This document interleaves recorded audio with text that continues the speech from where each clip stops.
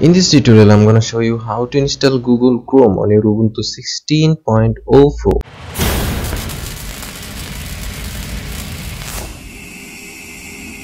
So open your browser, Mozilla, then search Chrome, download Chrome, then hit Google Chrome, then hit download, then accept and install.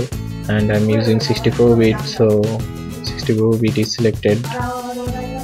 Then save with software center default, then OK. So after downloading, open connected folder. If you are using Ubuntu 16, then you will face some kind of problem here.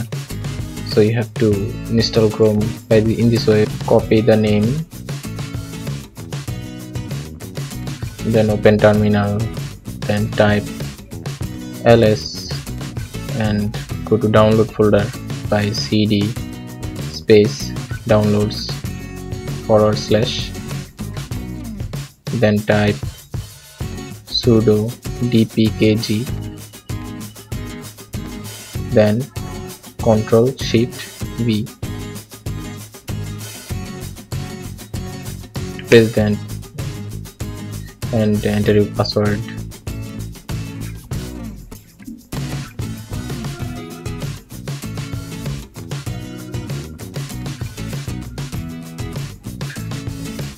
Sudo apt get f install, then enter. That's it. So you can find Chrome from here. Search Chrome